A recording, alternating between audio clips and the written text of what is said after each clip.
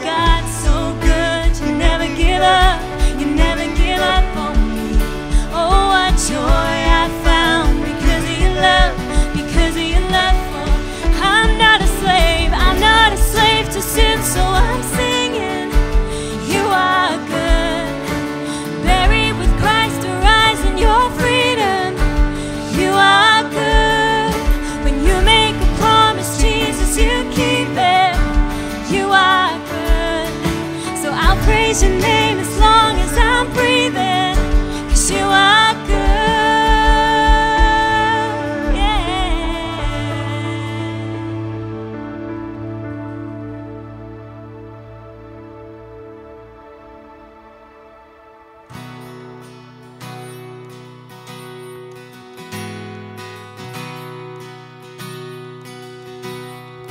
I searched the world, it couldn't fill me.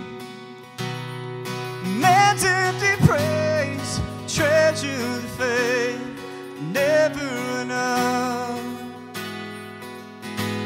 Then you came along, put me back together. Every desire not satisfied here in love. Oh, there's nothing better than you. There's nothing better than you. There's nothing, nothing is better than you.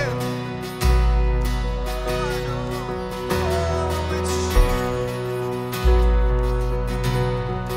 I'm not afraid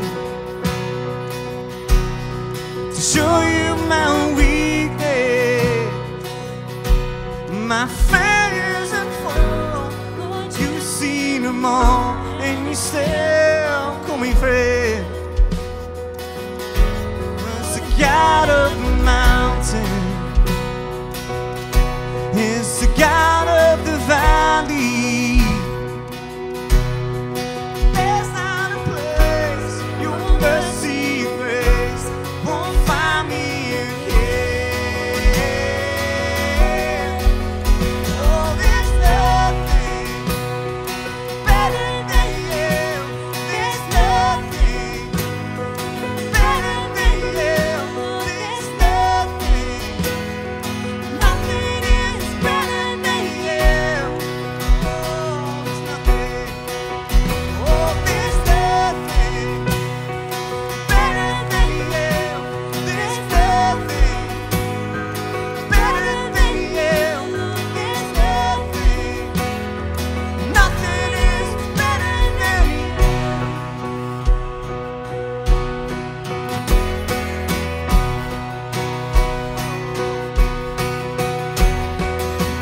You turn mourning to dancing. You turn beauty for ashes. You turn shame into glory. You're the only one who can. You turn mourning to dancing. You give beauty for ashes. You turn seas into hours. You're the only one who can. You turn rains into gardens. You turn bones into armies. You turn seas into hours. You're the only one who can. You're the only one who can. Oh, there's nothing better than you. There's nothing better than you. Oh, there's nothing, nothing is better than you. Oh, declare. Oh, there's nothing better than you. Oh, there's nothing. Oh, there's nothing, nothing is better than you.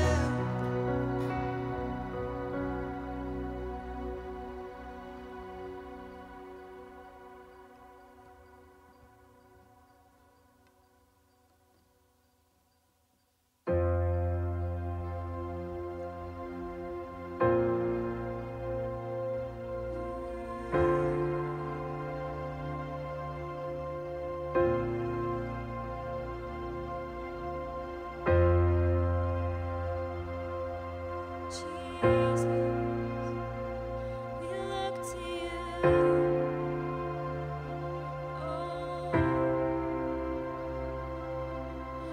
Awake my soul and sing His praise aloud, sing His praise aloud. Oh, awake my soul and sing His praise aloud, sing His praise.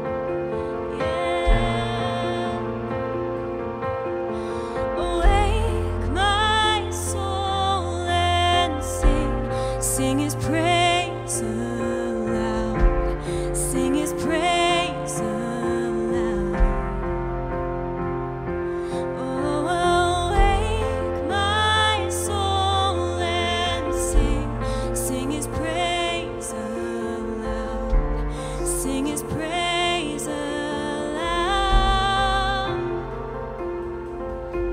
Awake my soul and sing His praise aloud.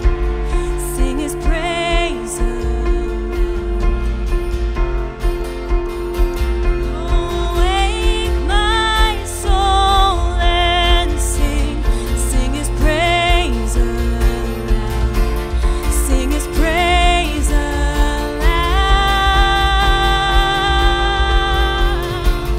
And when He moves, and when we pray, where stood a wall, now stands a way, where every promise is amen. And when He moves, make no mistake, the boughs of hell begin to shake. All hail the Lord, all hail the King.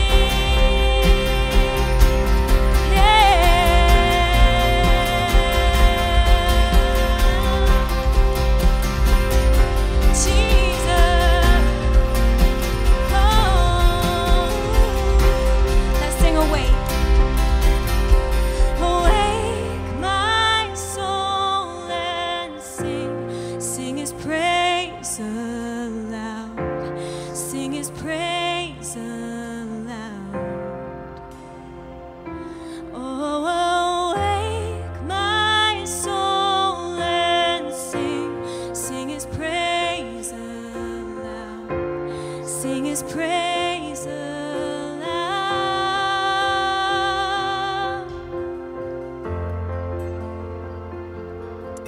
What amazing words that we've been singing together this morning. I love the words that we've been singing in that bridge.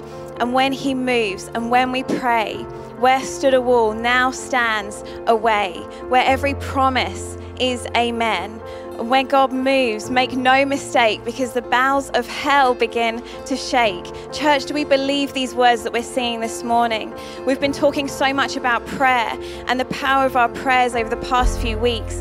And can I encourage you this morning that there is so much power as we begin to pray, as we begin to allow God to move in our lives this morning. And I want to encourage you to stir faith today, because God can move in your circumstances where you are right now, wherever you're sitting, wherever you're standing. God can move in your circumstance. Matthew 17 verse 20 says, if you've got faith as small as a mustard seed, you can say to a mountain, move from here to there, and it will move. In the same way, how much more can God move in your circumstances right here and right now? As we sing these words together, we're going to see God move in amazing ways. But can I encourage you in this moment to visualize those things you're believing God for? Let's just pray together this morning. God, we lift up every prayer request, every need that we're facing today. God, for every house, every marriage, every job, every ounce of health that we're believing you for today. God, we pray for breakthrough in this moment. We pray for answers. We pray for miracles here in this moment. In Jesus' name, amen. Church, we're going to sing this together one more time. And if you can declare these words, let's believe for breakthrough this morning. Let's sing together. When He moves, and when He moves, and when we pray, where stood a wall now stands a way, where every promise is amen. And when He moves, make no mistake, the boughs of hell begin to shake. All hail the Lord, all hail the King. And when He moves, and when He moves, and when we pray, where stood a wall now stands a way, where every promise is amen. And when He moves, make no mistake, the boughs of hell begin to shake. All hail the Lord, all hail the King. Awake my soul and sing His praise aloud. Sing His praise aloud. Oh, awake my soul and sing His praise aloud.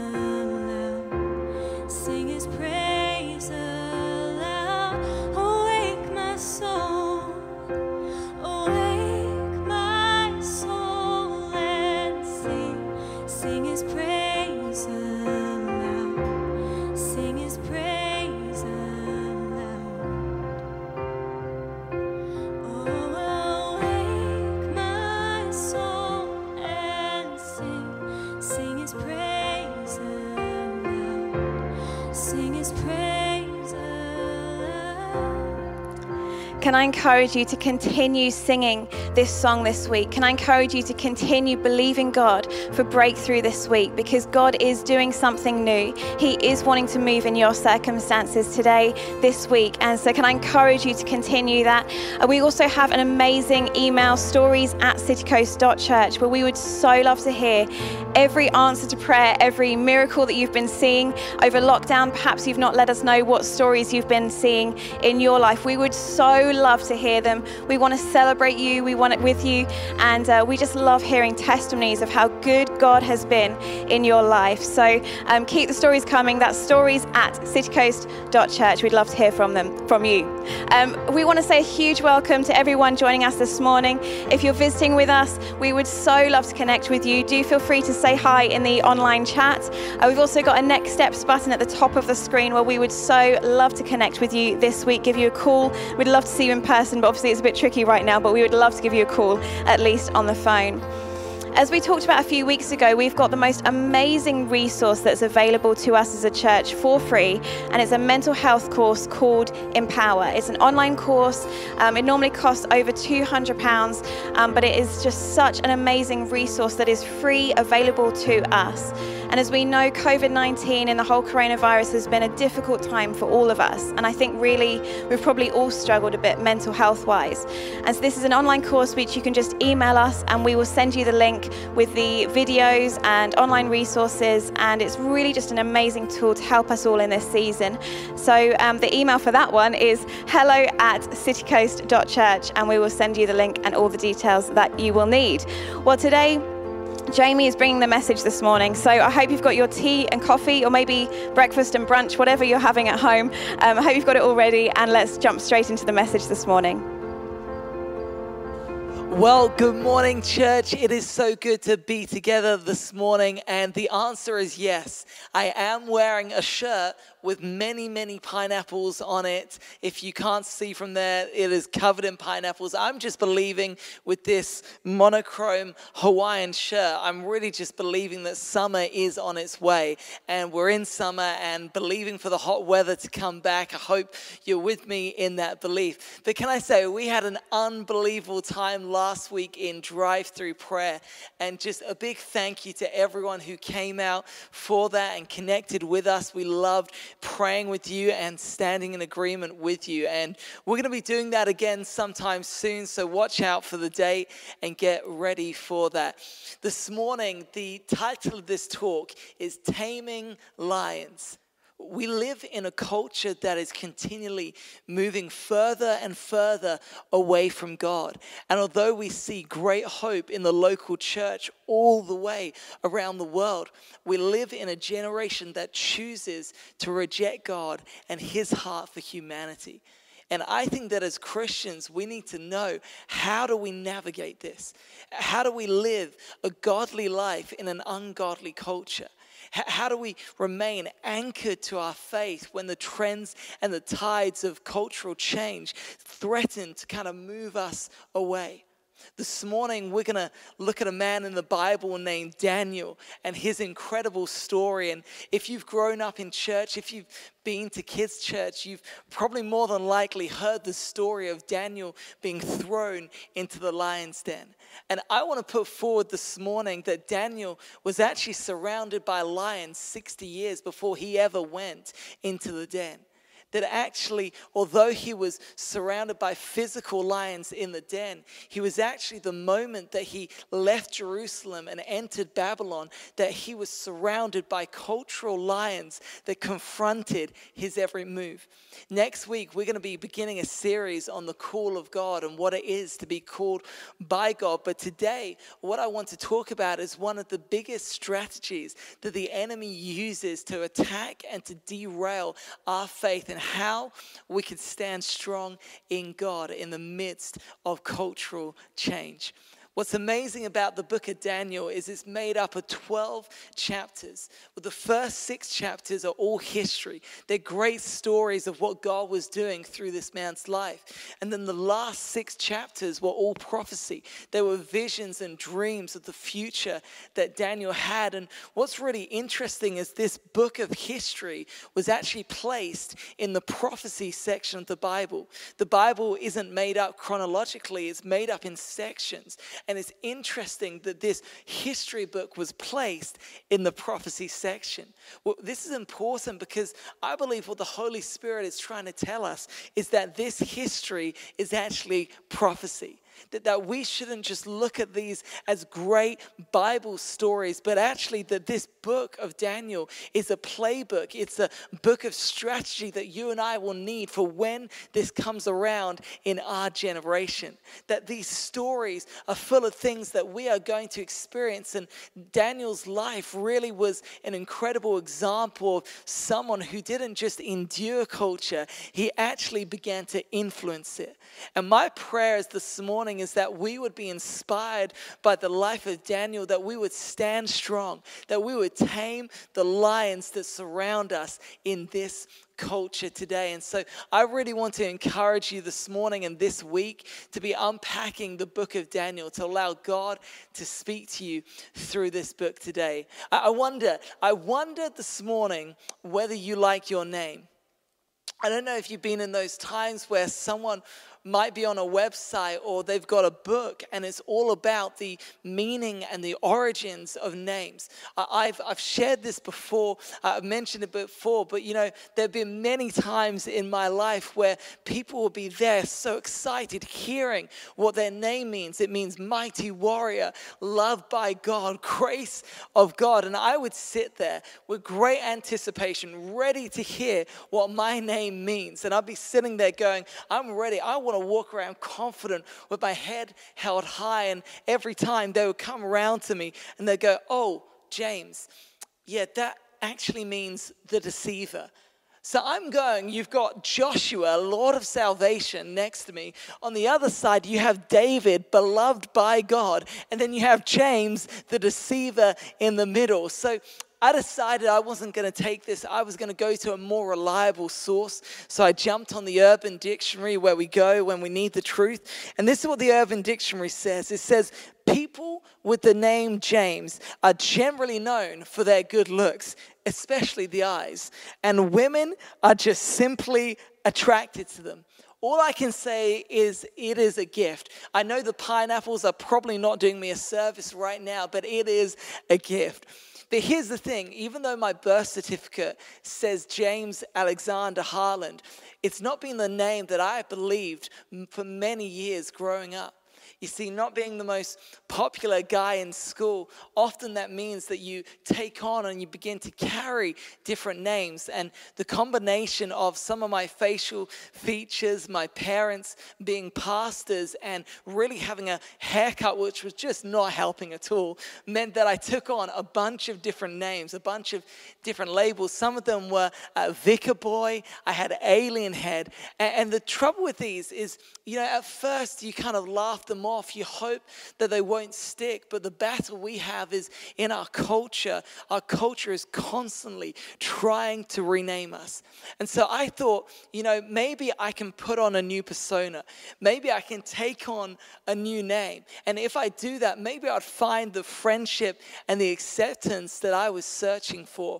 And so I thought, okay, if I can take a punch on my arm and hold in the pain, then maybe I'd gain a bit more credibility in the affirmation that I thought I needed. And so I got a big upgrade. My name went from Alien Head to Punchbag. It might not sound like an upgrade, but I tell you it was when I was at school. It came with many bruises down my arms, but such was my deep desire to fit in and to be liked.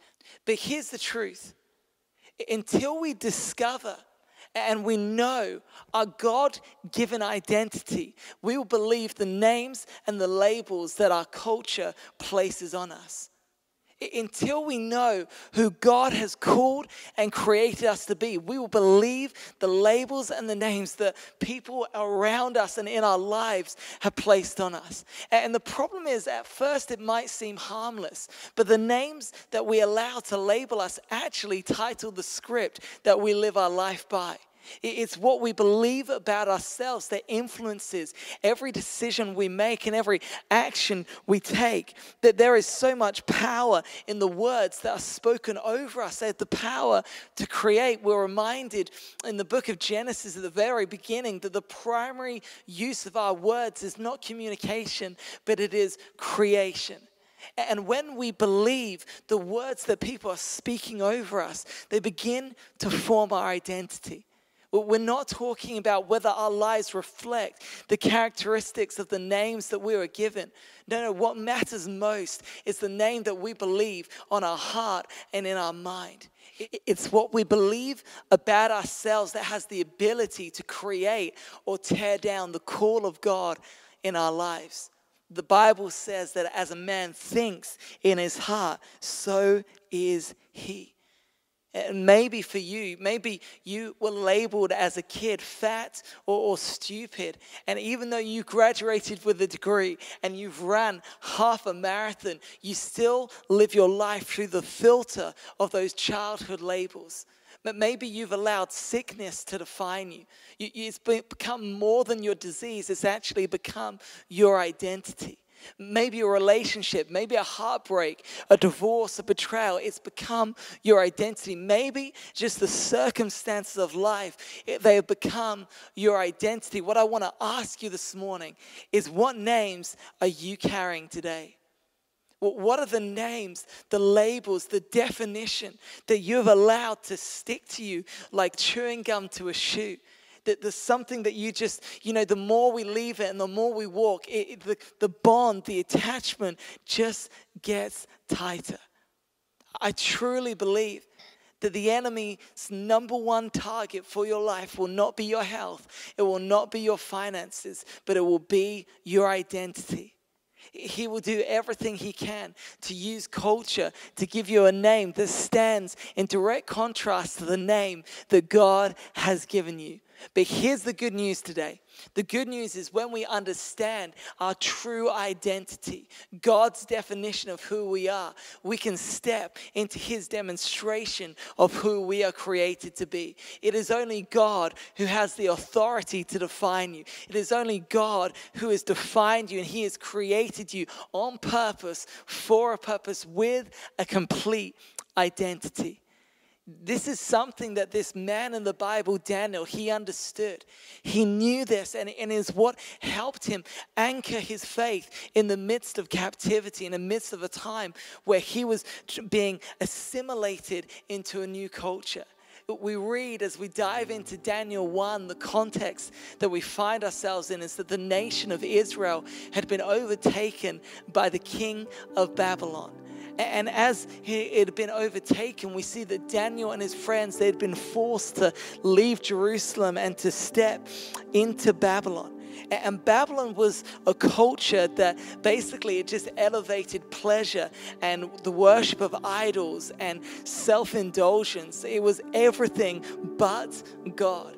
And we see that as they sought to assimilate Daniel and his friends into Babylonian lifestyle, they did this by trying to cast shadows over their identities. And this is what it says in Daniel 1, verse 3 to 4, and then on to 7. It says this: "Then the king ordered Ashpenaz," I don't think that's how you pronounce it, but we're going to go with that, "the chief of his court officials, to bring into the king's service some of the Israelites from the royal family and the nobility, young men without any physical defect, handsome, showing aptitude for every kind of learning, well informed, quick to understand, and qualified to serve in the king's palace. promise. He was to teach them the language and the literature of the Babylonians. So what they were doing is trying to assimilate them into a new culture. Goes on to say the chief official gave them new names. To Daniel, the name Belshazzar. To Hananiah, Shadrach. To Mishael, Meshach. And to Azariah, Abednego. If you've known the story of the fiery furnace, maybe some of those names will be recognizable to you today. But what we see is that the Babylonians wanted to rename these young men to completely abolish their former identities as a sign of new ownership.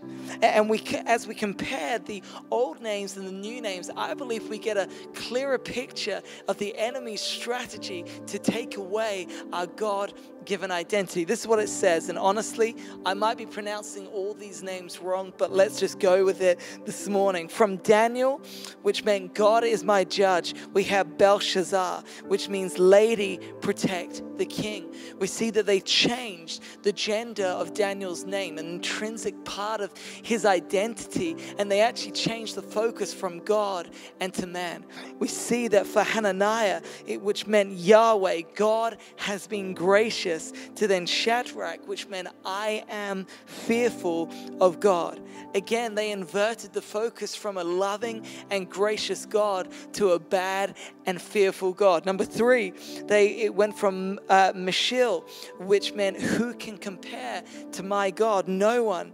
To Meshach, which says I am despised, contemptible, and humiliated.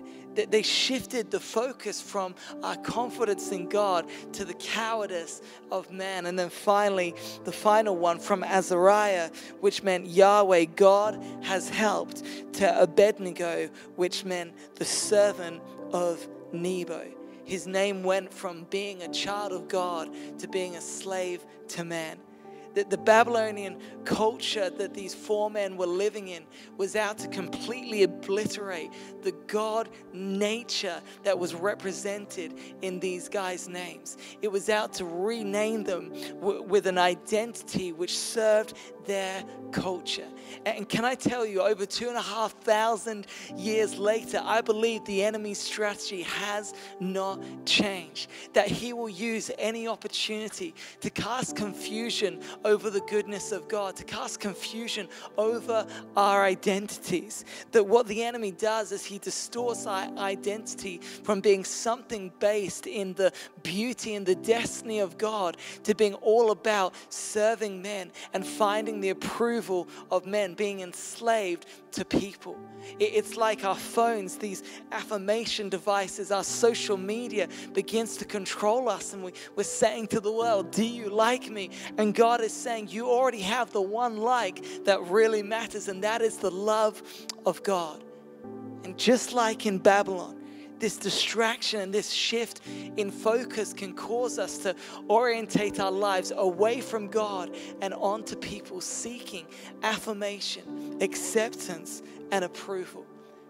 And if we are going to tame the lion that is surrounding us today, we've got to know who we are. I love this quote. It is easier to resist the winds of change when our roots run deep in God's truth. So let me tell you, what is our identity in God? What does God say about our identity today? Well, here's the good news. In Jeremiah 1:5, he says, before I formed you in the womb, I knew you. Before you were born, I set you apart. What he's saying is before we were anything, God knew us. Before we were anything, God gave us identity. That we are the workmanship of God. We were created in his image. That we are a child of God, created with a purpose and a God-given identity which no one else on this planet has. That you are an ambassador of God. You're a co-heir with Jesus. You've been adopted into the family of the King. The Bible tells us that we are a royal priesthood, that we were born for such a time as this. Then greater is he that is in you than he that is in the world. This is your identity. It is the truth of God's word that transforms and exposes the lies of the enemy in our life. It is the goodness of God. And as we stand strong, we stand strong when we have His word, the Bible, as the uncompromised mirror to our lives.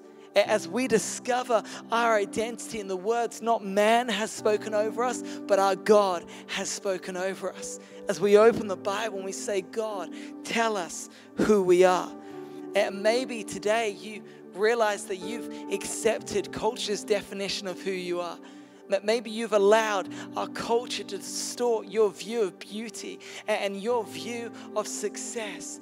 Maybe you've come to a point where you've allowed others to create the standards in which you are measured up by. And maybe you just say subconsciously or consciously, you've allowed others to define your identity, define it based on your appearance or your character traits.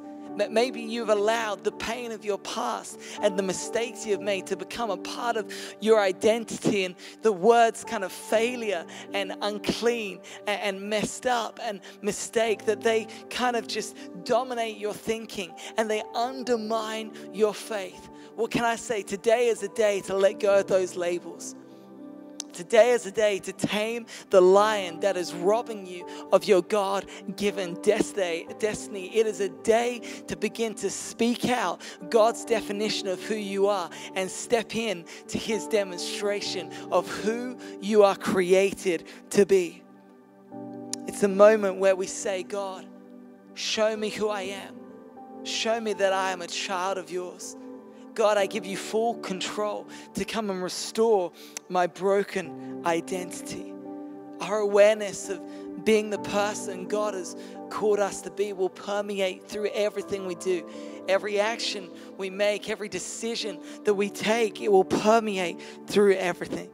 And really, as we prepare for starting a new series next week on calling, I want to encourage us this week as a church to take time to say, God, would you help me step out of the labels that have been placed on me over my past however many years? And God, would you show me who I am? Would you show me your definition of me? Would you show me my identity in you?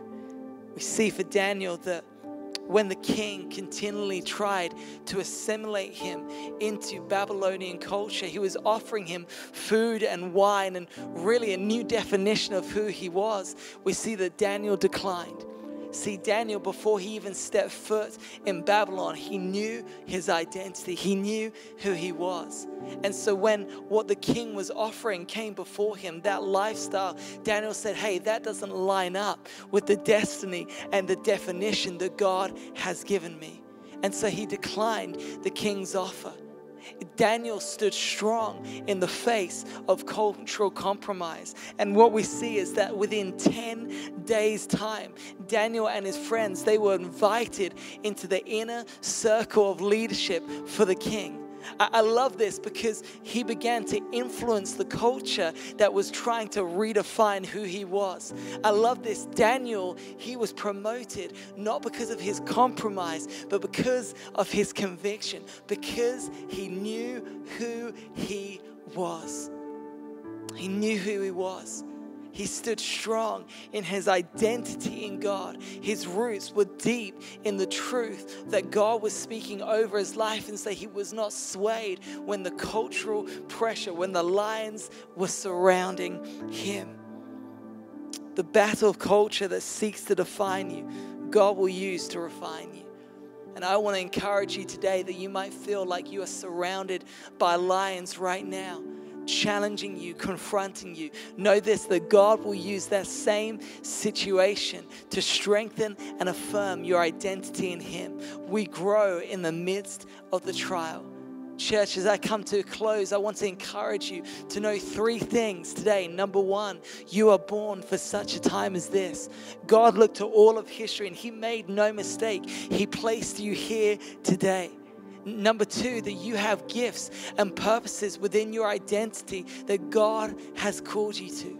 And number 3, we experience the fullness of our identity when we help others discover theirs. Church, we're going to pray this morning. I pray this prayer becomes a catalyst for what God is going to do in our lives. God, we thank you that you call us your own. We thank you that before we were even born, you knew us. You gave us identity. You gave us a name, and that is child of God. And I thank you that even though after many years, so many of us, we have picked up names and labels, I thank you that in a moment, you can help us drop those labels. And right now, I just pray for everyone watching this service that feels like they're carrying a label put on them, not by you. God, I pray that that journey of letting go of the names and the labels that culture has put on us will begin today. And that we would know who we are in you.